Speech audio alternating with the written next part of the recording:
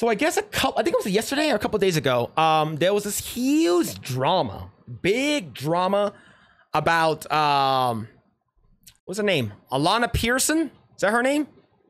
Alanah Pearce talking about situational disabilities, right? There's a clip of her going online saying how there are multiple different types of disabilities, and I believe this disability chart that came out was from Inclusive Microsoft Design Kit, right? Alanah Pearce. Okay, Alanah Pearce. Okay, thank you.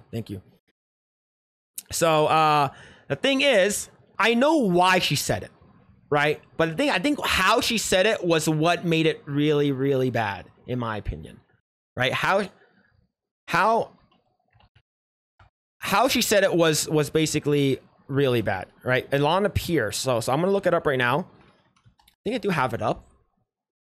Let's see, Alanah Pearce, and let's go ahead and look up some shit. Alanah Pearce is someone I have followed for a while. So what are your thoughts on Alanah Pearce? What are your thoughts on her, right? So according to what I know, she used to work at IGN, and she used to work at Sony Santa Monica. I think she did some writing for God of War Ragnarok, and I don't think she has, right? I don't think she has any kids at all. I'll bring it up right now. So this is a short snippet of a couple seconds, 26 seconds out of 17 minutes of her talking, right? Did she have big breasts? I'll show you a photo and I'll let you guys decide. Is concerned. There are long-term disabilities, there are situational disabilities, there are temporary disabilities. It counts as a disability where a video game like Elden Ring is concerned if you have a kid. You have a 2-year-old, you're trying to play Elden Ring, you can't pause. That is a situational disability that you have, where the game not having the option for you to be able to pause, for example, is a hindrance for your particular disability a situation is concerned. Okay. There are long...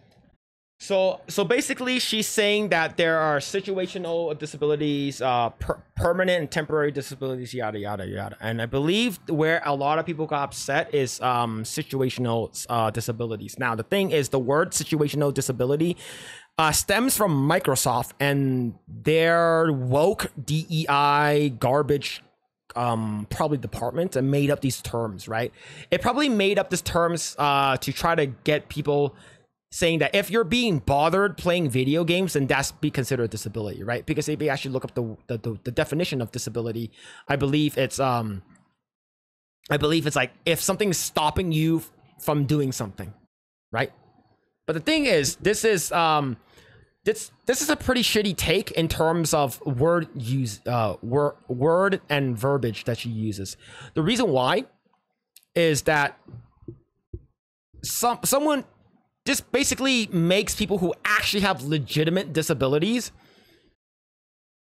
Like, what are you trying to say, right? Having a kid is a disability, but what about people who actually have disabilities, right? So I know that what's it called again? Oh, Lila Hart. She's awesome. I like Lila. I love Lila Hart, and she basically came out and said that she actually has a disability, and a physical disability, right? And the fact that she's basically using an analogy here. This is a terrible analogy, by the way, right? Talking about responsibilities and hindrances as a disability. The word used is incorrect. And I know that she said that this word has been used a while now in the industry. Now, son of a bitch, I work in the industry. Okay? I've been working in the industry for more than 10 years. Not once I have ever used or heard this word situational disability being used as for kids. Does having a dog consider a situational disability? Does having a mega giant huge boner consider a disability? You know, I can't relate to that because I'm Asian. So, like, what is a situational disability, right? So the fact that she's saying that, I think the word she's using she's using it because she's mad that you can't pause in Elden Ring, Okay, if she's playing on PC, I get it, right? But you can actually go to your, your task manager and pause your processor. I know it takes a couple of steps, but there's an actual pause menu that the game does not tell you. It's when you go into like the help menu or something like that on Elden Ring. Yo, what's going on? Is it Huey? Thank you so much for follow. Thank you. Yeah, we're talking about Alanah Pearce. We're talking about her right now and her situation.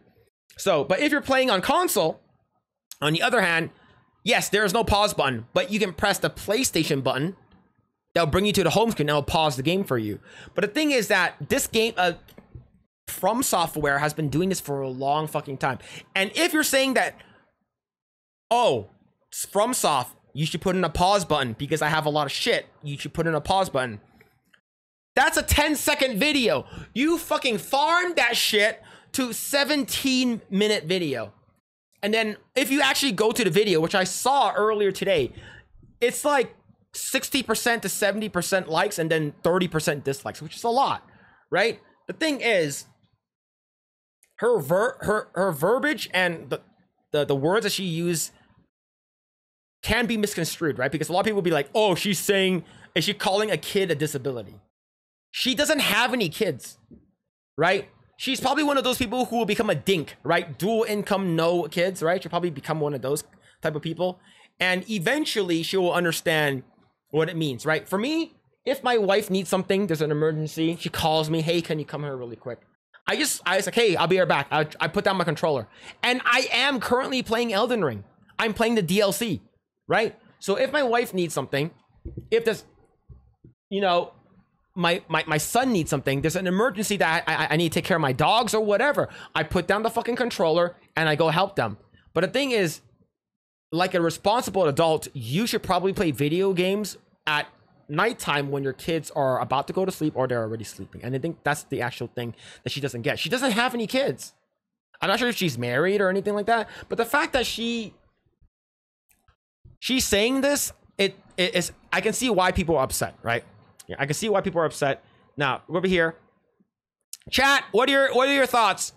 What are your thoughts? I'm gonna scroll back up so you see full body. What are your thoughts? She purposely put a camera over there so she can come out wearing her clothes, okay? Someone asked me, does she have big boobs? Okay, what are your thoughts, okay? I think they're pretty nice.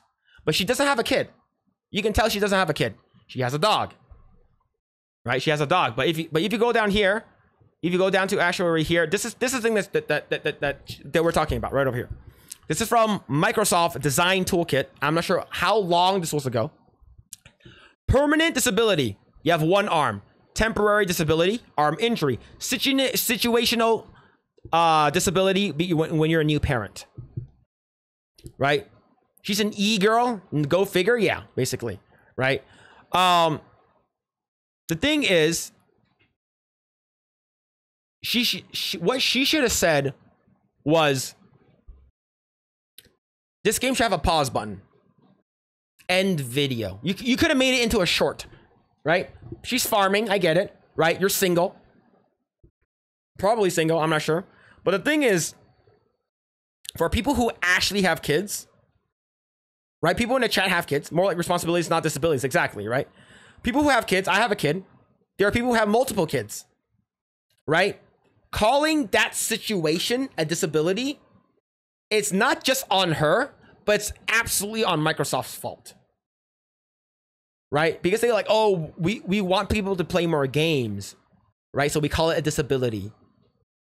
It's so stupid, the word that's being used here. And I think that's the reason why people are upset with the video, right? Now, in terms of her actual like content and her context of you should have a pause button in Elden Ring. How about you don't fucking care if you lose your souls? It's a fucking game. Right? It's a game. Who cares? If I die in a game. If I lose my progress, I lose my progress. Does that come before your disability? Absolutely not. And that's where people are upset, right? I understand the situation of this disability for new parents. If she just gave birth 4 days ago and needs to go relax and heal, not because she has to tend to her children. Yeah, and here's the thing. If you guys don't know, she's a woman, right? And hopefully I'm not getting catfish here. I'm pretty sure she's a woman. She will go, if she has kids, she'll go through this thing called postpartum. And postpartum is different for every woman, and it fucking sucks. My wife went through a different postpartum that I have to go through with her. Right? And it took her a year for her to get over her postpartum. It still lingers here and there. But the thing is that Alanah Pearce does not know what postpartum is, because I think that she'll probably be alone. Right? The fact that what she should have said was, oh, this probably should have been the word that was used, but it is, right? Right? How about she make her own game then? No, she doesn't have the ability to. She's no longer working at Sony Santa Monica. If she was that good at doing what she does, she'll work at Sony Santa Monica. But you got to know that she also worked at IGN. So that says a lot. Right? Now she's doing YouTubing, I guess. But yeah. It's yeah, so I understand where she's coming from, but I don't agree with her. Right? We get over here, Anna, that Star Wars girl. Shout out to Anna. So this is one of the dumbest things I've ever watched. Maybe spend more time with your kids while they're awake instead of playing video games. You can always play while they're asleep, but claiming your child is a disability is fucking absolute fucking bullshit. Vera Dark says you've got a responsibility. That's not a disability. Yikes. Yeah, and the thing is that we're not saying that what she's saying is what her whole entire context is incorrect, all right? If you want to have a pause menu, go fucking talk to Miyazaki, right? Who's a fucking god tier game designer and fucking creator of Elden Ring, who freaking Elden Ring, all the Souls games, and a fucking Sekiro and Bloodborne. Yeah, she worked on Ragnarok. Yes, that game did suck. Right? Let's see, right over here. She just wants the pause button, bro. Exactly. Right? Then fucking say it. Like, she did. I'm not saying she did it, but the thing is that should have been her video. I want a pause button in this thing. Right? Bringing in this fucking disability, social disability or to whatever. Right? Miyazaki says games like Elden Ring have to be hard. If we really want the whole world to play the game, we could just crank the difficulty down. Right? Man, it's it's fuck them kids. Oh shit, man. But yeah, it's just the example that she's used is extremely terrible. She shouldn't have used it. Right? She should not have used it. Chat, two or three streams ago, I was playing online. Okay? I was like, all right, I'll be right back. I did not go to the Grace. Do you know what happened? I got raided by another player, and that player killed me when I wasn't here. Did I get pissed off? Did I say, God damn it, man? Why am I married? Why do I have kids? Why do I have responsibilities? Why am I an adult? Right? Did I ever once say that? No, I came back, it's like, what happened? People say you died, you got raided. I'm like, oh, I started laughing. Because, do you know why? Because I don't fucking care. But if you care about your game that fucking much, you can go back and retrieve your souls. It doesn't matter. Your souls will be there. Your runes will be there. Right? Yes, this situation has been blown out of proportion. Should she apologize for using the wrong word? Absolutely, but I don't think she will. Because like, oh, it's been used in the industry long time, so I will not change. Right? So if you go back to over here, he actually posted something right over here about her. Let's see, where is it? Let's see, right over here. Right? The community notes on me couldn't even spell example. So this is the community note right over here. Right, this is a wrong quote. The original video, she is talking about accessibility, design, and how it should adapt to a new parent. Situational disability is an actual term used in development for visible exempo in Microsoft Inclusive 101 Design Toolkit. Now, here's the thing. I think that this Microsoft tool and using the word situational disability, I know it's a thing that's been used in Microsoft, but I think this is a stupid terminology that's used. Absolutely stupid terminology that is used. I think it's retarded. But yeah, this is the actual thing right over here, which is stupid. Yeah, and that's new parent is considered situational disability. And yeah, it's crazy. Now, if I should go to Savvy, right over here, Savvy, right over here. I would like to meet this person who came up with a situational disability Microsoft chart. I would like to know why 3 of the 4 things are forms of disability responsibility, and why they should why they would insult someone and would say an accent is a disability as well. Wait, what? An accent is a disability? That's funny. Wait.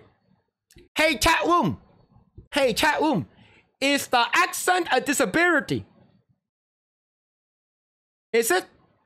If I talk like this all the time, is it disability? I don't think so. Right? Basically, I use it as superpower. Phil is disabled. Here's the thing. Let's say if something happened. Like let's say something happens, right?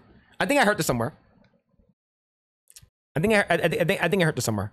So so let's say, oh man, I'm gonna get fired this week. Your buddy's like, whoa, bro, is everything okay? Yeah, man, there's a huge layoff. Like my dog's not looking so well, and like I have to my car broke down and I have to take the bus to work. And my dog, like, he needs medicine, like, or he's gonna die, and I'm about to lose my job. My other job barely pays me enough, and my mom's in the hospital. Like, I don't even know where my dad is. It just sucks, man. Life is really hard, and I don't know what I'm gonna do. And then his friend is like, man, that sucks. But it is okay, man. You have that funny accent over there, and you break the tension. That's not a disability. That's a strength. That is strength right over there. Yeah. Oh man. See, accents are a challenge that requires thought and respect. Yeah. Yeah, it is in a way. Yeah, I get what you're saying. She spoke out of ignorance due to training programs she probably had to participate in. She wouldn't have tried to get to her point across with the victim card. Yeah. She basically she's playing the victim right now. No, it just makes you gay. Oh man. Man, you can get a gold star if you have an accent in TARD class. Yeah, speaking no English. Yeah, country song. Yeah, this guy here. So we see we're talking about the situational disability. I remember your wife bringing very adorable situational ability. Yeah, in the streams ago. Yeah, like I would never ever consider my wife, my son, or my family a disability. Right? They are a joy, right? And usually people who have no kids will consider them disabilities, 100%. It's because they don't know the joy of being a father, a mother that has a son, you know, that looks up to you, or a daughter that wants, you know, that looks up to their mother as like their idol, right? They will never ever understand that feel. I have 3 disabilities. Phil, help. Yeah, 3 boys, man. That's a lot. That's a lot of testosterone, dude. But yeah, let's continue. To call a distracted driver a situational disability is quite the insult, and the person needs to be mentally evaluated. Children are not a disability either. To do so victimizes yourself in a manner undeserving, and if you are a parent who can look at those words and not feel disgust, you shouldn't be a parent. No good parent would ever entertain the notion a child is a disability. Stop being a selfish cunt and grow the heck up. If I decide a girlfriend is a situational disability, will I have Alanah's support? Because a girlfriend will absolutely impair the ability to enjoy a video game. 100%. 100% this is true. Now, here's the thing. My wife is one of those rare ones that actually loves the fact that I can play video games and enjoy the stuff I'm enjoying. And the cool thing is that we and her have a lot of similarities. She loves video games. She loves movies, comics, all the nerd shit. Like me and her, our likes and our hobbies are very, very similar. She loves playing video games too. So she knows when I'm playing video games, she's like, all right, cool. You know, like, how's your video game? Did you beat the boss? Like, she actually cares, right? She actually lets me buy all these figures, all these random shit that I have around the house. She lets me buy all of that because she likes it herself. My ex of 12 years, on the other hand, nope. Why are you having fun without me? What are you doing? Why are you playing games over there? Can't you come over here and, you know, talk to me? And like sometimes I just want a brother just want to play a video game, man. And yeah, it sucks. Yo, Coconut with the 150 super sticker. Yo, thank you, man. Yo, thank you, dude. Appreciate it. Thank you. All right. But yeah, let's see. How about being a woman with a blind level of trust in Daddy Microsoft? Is that the situational disability or just a permanent one? Suddenly, those two things sound ridiculous, don't they? Anyway, I remember when politically left-leaning people were anti-establishment, wanted to eat the rich, and refused to bend the knee to Disney and big businesses. What changed? Were you all truly so weak that the moment they said, yes, queen, and waved around rainbows was all it took? Because they're just as corrupt as they once were, but now it's done with flair. Your daily reminder that the acolyte will still paid women 19% less than men. Harvey Weinstein's personal assistant is running the show, and companies still discriminate based on race for positions. CEOs still get a massive bonus while laying off and destroying other studios, and we're just pawns in Todd Howard's world. And this is what this person said right over here, responding. Nah, it is factually called situation. Oh, crap! Yo, American Ninja, thank you so much for the raid, man. Thank you, dude. Yo, thank you. Appreciate it, man. Appreciate it. Thank you so much for the raid. Let's see. It feels like facts versus a feelings argument. It might feel off to you because of your feelings, but it's still very factual what it is called. No, it's not. I think they should. And here's the thing. They're like, oh, it's just words, man. Why do you care about words? It's just a definition. Why do you care? Because, bitch, they change definitions to words all the fucking time. They don't even know what a definition of a woman is anymore. That's why words mean something. Using the word like disability, right? Imagine if there's a little person, or imagine if there's, you know, a person who lost their leg, who lost their arm in war, right? Got a Purple Heart. You know, honorably discharged from the military because they lost a limb, right?